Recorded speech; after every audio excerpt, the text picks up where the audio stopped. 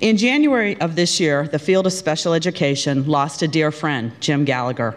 He was a strong and powerful voice of advocacy, reason, and leadership in special education. Jim was adamant about the importance of translating research to practice. He was a pioneer in highlighting the critical role of effective child development services and early education programs. Jim spent 13 years at the Institute for Research on Exceptional Children here at the University of Illinois. He was also the first director of the then Bureau of Education for the Handicapped in Washington, D.C. We had asked Jim, who worked closely with Sam Kirk, to provide some remarks for our symposium, and he had graciously agreed to do so. Jim knew the history behind special education at the time of Sam Kirk's work and had written his speech, which his family graciously agreed to share with our audience. We are joined today by Jim's wife, Ronnie, and 2 of his 4 children, Brian and Sean. Would the Gallagher family please stand to be recognized?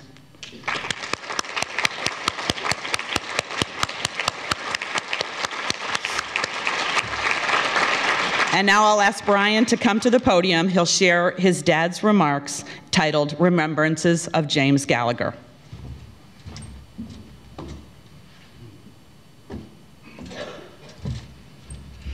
Thank you. I am Jim Gallagher's youngest son. So for all the millennials who are here, that makes me Gallagher 4.0. And since I really don't have a background in special education, I'm not sure I'm on the who's list. I'm probably on the who list. I hope you'll indulge me for a moment before I start my dad's remarks. On behalf of my mother, my siblings, Sean, who is here, Kevin, Sheila, our spouses, Peggy, who many of you know, Nancy, Lisa, and the Gallagher grandchildren, thank you for all the acts of kindness that were offered by the people in this room and the people who will be watching on the webcast and the digital record. From the video tributes from the Drs. Turnbull, to the cards and letters, to the kind words in newspaper articles, journals, and other publications. Each act was a great act of kindness that touched us deeply, and we appreciate it. One of these acts of kindness was the offer of the opportunity to come here, given to us by Mickey Ostrovsky, Mary Calancis, and Mary Elaine Hughes, to present the remarks that my father prepared about Sam Kirk. My father was very excited about this event. He was happy that Sam and his groundbreaking work was being honored in this way. Evidence of this excitement was the fact that he finished the speech 3 months before it was due to be given. This goes against a great legacy in the Gallagher family of coming in at the last moment and squeezing in great work just before or occasionally after deadline.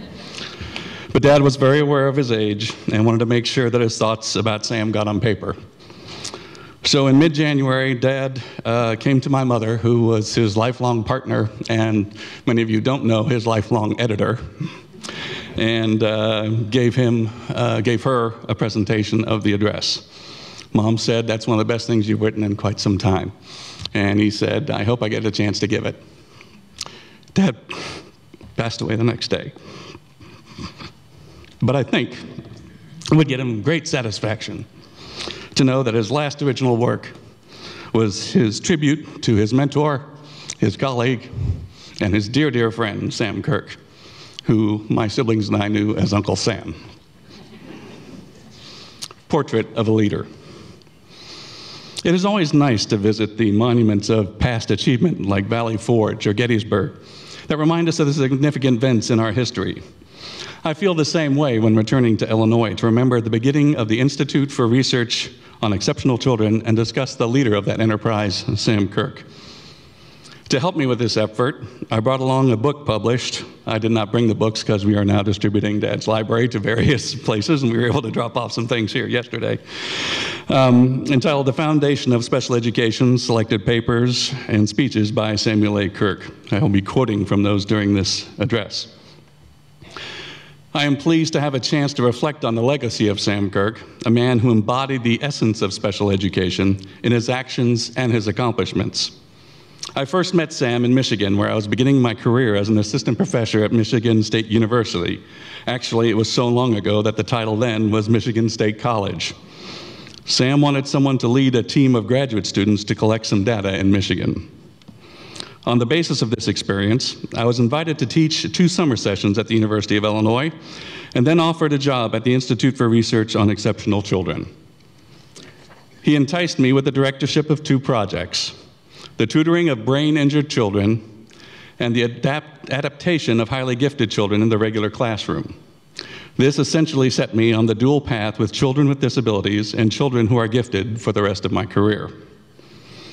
My wife, Ronnie, and I were not overwhelmed with the prospect of living in Central Illinois and planned to live here only 3 years. We ended up spending 13 years here and made lifelong friends in the process. And I am delighted that Bob Henderson and Laura Jordan are still around. Sam achieved so many firsts that if you were in the Olympics, the weight of all those gold medals would tip you over. Let me remind you of some of his firsts. He was the first to do, with Merle Carnes, an intervention study on young children with mental retardation. He set standard for later research on efforts on intervention. He believed that intelligence should not only be measured, it should be enhanced. Quote, in the chapter, The Educability of Intelligence, Binet presented a curriculum to develop memory, attention, reasoning, and language, and other vectors of intelligence. In other words, Binet was not obsessed with the constancy of the IQ, but believed it can be changed through educational intervention, end of quote. Sam was the first to establish a multidisciplinary research center for children with special needs, the Institute for Research on Exceptional Children. More about that later. He was the first to set up a viable special education program in the state of Illinois in partnership with Ray Graham, a director of state special education programs. Illinois became one of 2 or 3 states with a comprehensive special education program. The first to write a textbook on educating exceptional children. I am pleased to bring with me the 14th edition of that book that still bears his name as senior author in respect for the work that he has done in the field. On the 3rd edition, Sam invited me to join him as co-author, whose task was to pay particular attention to children who were gifted and children with emotional disturbance. I have been with that textbook ever since, and later with the help of Nick Anastasio and Mary Ruth Coleman. Sam was the first to coin the term learning disabilities that sharpened our understanding of these children and revolutionized the field of special education. Prior to introducing this term, these children were labeled as minimal brain injury because even without a neurological diagnosis, the thinking was that the unusual patterns of development observed in these children could only be caused by some damage to the brain. For my own part, I always felt that minimal brain damage should refer to the confidence we had in the diagnosis rather than the children themselves. Anyway, Sam said that brain injury was a neurological term, and we are educators, so we need to come up with an educational term to describe them. And so the term learning disability was born. As he said, quote, originally we conceived of a child with a learning disability as one who has a major psychological or neurological impediment to the learning of reading, spelling, writing, or arithmetic. These are relatively rare cases, probably only 1 to 2% of school children. Today, however, the term learning disability applies to nearly every kind of learning problem a child may encounter, end of quote.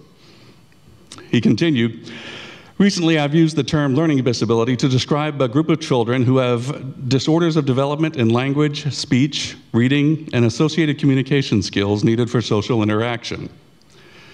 In this group, I do not include children who have sensory handicaps such as blindness or deafness, because we have methods of managing and treating deaf and blind students. I also excluded from this group children who have generalized mental retardation. Sam was the first to create a diagnostic test, the Illinois Test of Psycholinguistic Abilities, the ITPA, created to profile the strengths and weaknesses which could later be the basics of remedial actions. It was used less than anticipated because 1, it had a ceiling of 9 years, and 2, there were many fewer children with interesting developmental patterns than he anticipated.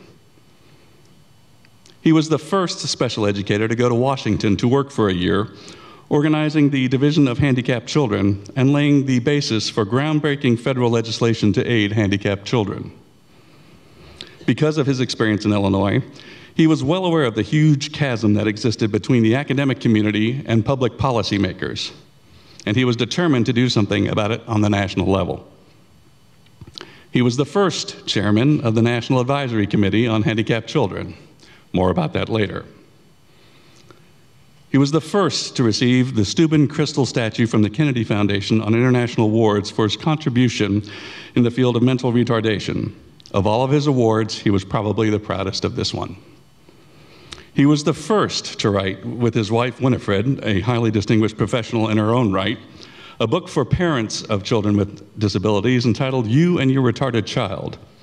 His comment on the role of parents was, "If I were to give credit to one group in the country for the advancements that have been made in education of exceptional children, I would place the parent organizations and the parent movement in the forefront of this leading force."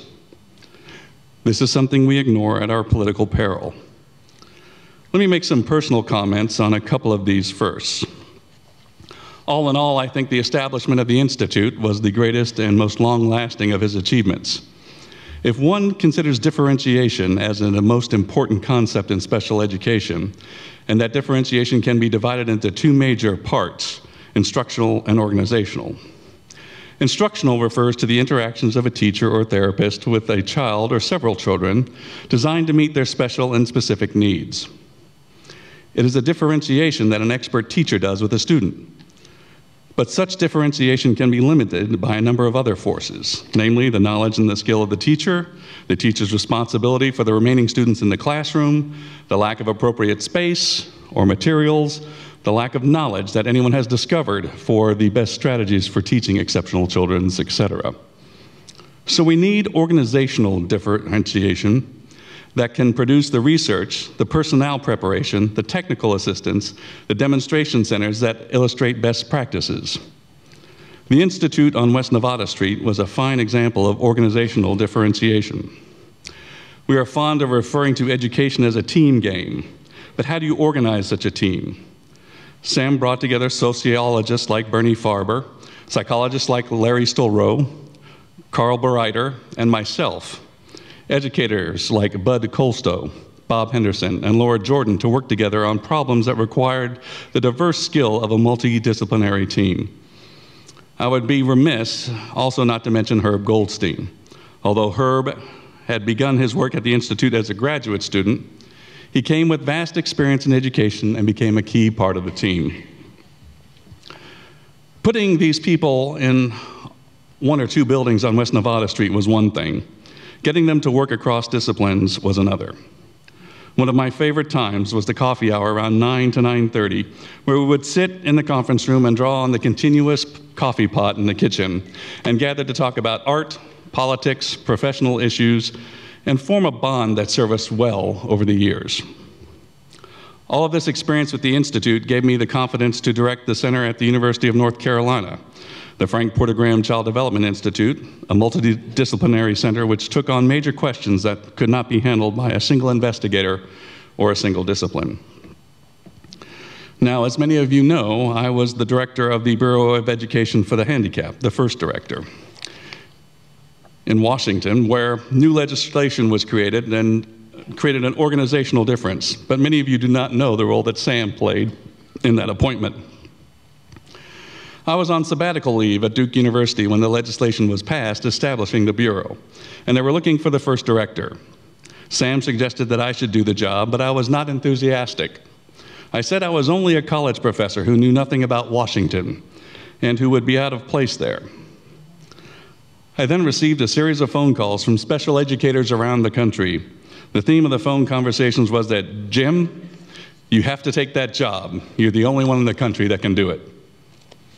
I found out much later that Sam had set up a phone tree for all these folks to call me with that message. Someone I knew in Washington later asked me why I took the job, and I told him the story, and he laughed and he said, "They pulled that old chestnut on you, that you were the only one who could do the job." The funny thing is that ploy often works, mainly because the person being told the story secretly believes it to be true. That was not the last of Sam Kirk or his influence in Washington. There was the National Advisory Committee that was established by legislation to provide wise counsel and advice to the Bureau. I submitted a list of 8 or 10 names and even suggested that Sam Kirk be the chairman of the committee. It was submitted to the White House. Later, I was told the list was returned with Sam Kirk's name crossed off. I was astonished and asked for the reason. Turns out that Sam Kirk had been adamantly opposed to our adventures in Vietnam and wasn't bashful about writing letters to the editor and making speeches about our role in the Far East. President Johnson was not favorably inclined to anyone who criticized that effort, and the White House was aware of Sam's opposition. I talked to my superiors about this, saying that Sam Kirk was considered the father of special education, and it was unthinkable that we would have a national advisory committee without him on it. Such an omission would not demean Sam Kirk, but it would demean the President of the United States. And I did not want to spend the rest of my career explaining to people why Sam Kirk was not on that committee. Well, we went around and around on this, and finally they gave in, and they said, all right, you can have your Sam Kirk. But there was going to be a big White House ceremony with the President welcoming the advisory committee, and that's off. Well, I guess I said the equivalent of so be it. Anyway, the advisory committee gave us some of the greatest advice that served us well during my 3 years there. One of the suggestions that the committee made was to aggressively maintain contact with the professional field and parent organizations. Sam had observed that once in Washington, people tend to be involved with the internal problems and politics of Washington and tend to forget the people they were supposed to be serving back home. We took that advice quite seriously and set up 7 regional conferences around the country, brought together 100 or so leaders in special education in each of these regions, and asked them to tell us what our priorities should be. We decided to take the entire leadership of the Bureau to the first meeting. The director, the deputy director, Ed Martin, 3 division directors, and the head of planning all attended the first meetings. We thought after that, 1 or 2 of us should go to the subsequent 6 meetings. Well, the first meeting at West Point was such a roaring success that we decided to take all the leadership to each of the future regional meetings. We found that the priorities were quite similar from one region to another. For example, they all said that training of special education teachers and their leadership was a crucial factor. This gave us the confidence that we were on the right track as we pushed for funds for higher education personnel preparation programs. The priorities that they mentioned were turned into program directives for us, and we used those regional priorities as arguments back in Washington for research, personnel preparation, demonstration programs, and the like. An additional advantage was that the persons in the field were aware of what we were doing at the Bureau, were eager to support us with letters and phone calls since we were doing exactly what they recommended to us. Some people have said this process, the 7 regional meetings, all took time and money. They asked, couldn't you have gotten 10 knowledgeable persons in a room and gotten the same results? The answer is probably yes, but we wouldn't have had the degree of public support that resulted from the meetings, which was so important over time. So the results of public input were positive. One possible glitch that fortunately did not materialize was when we were flying into Denver for one of these conferences. We had an aborted landing that could have wiped out the entire leadership of the Bureau. We have thought about from time to time how special education might have changed had that plane crashed. I may be accused of putting Sam up for sainthood, and I'm not saying that. He had many quirks, among which were smoking the worst-smelling cigars this side of Cuba. We were all glad when he decided to chew on them and not light them up. I will mention one quirk that he would approve of. At the age of 50 plus, Sam took up a new hobby, golf. He attacked it with the same energy and drive in which he handled everything else. He and Winnie had a home right on the Urbana golf course, which helped a lot. I remember visiting him in his retirement phase, still working, of course, at the University of Arizona. He invited me to play a round of golf. I played my usual mediocre game, but he had one of the best games ever and beat me by a couple of strokes. I said, Sam, you've got to burn that scorecard. I don't want anyone to know I was beaten by an elderly retired professor. Sure, Jim, he replied. When I came into the office the next morning, I found him gleefully showing the scorecard to anyone who was around with a detailed stroke-by-stroke description of how the round went. Sam was always interested in the future, so I want to close with one of his visions that is yet to occur. Sam said, "To solve many of these problems, I suggest we create a national center for the study of politics, practices, and issues in special education. The center should not be under governmental auspices, but should be privately endowed with sufficient funds to guarantee its independent existence for many years. It should be apolitical and free of pressures from private interest groups. Its function would be, 1, to study periodically practices in universities and colleges in the preparation of professional personnel and to make recommendations for improvement.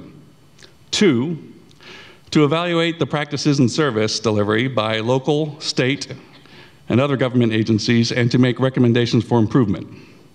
3, to study current research productions and recommend directions for research. And 4, to investigate current responsibilities of local, state, and federal agencies and to make recommendations for the adequate division of responsibility. This center should be staffed by a small group of the most objective and knowledgeable scholars in the field who would be free to publish the results of their studies and deliberations and call a spade without fear of political or financial recriminations. The independence of the center should be clearly delineated in the charter for its existence. In that one hope for the future, Sam tried to deal with the political and professional influences that he knew were eating away at the quality of special education that he had hoped for. Well, the most that any of us could ask for in life is that when our brief time here is over, we could say that our tenure here made the life of people better than if we hadn't been here.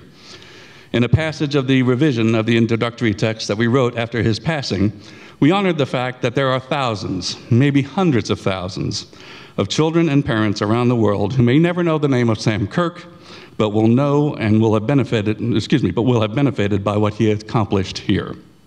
I am pleased that he gets remembered in the way that he has, and pleased to be a part of it. Thank you.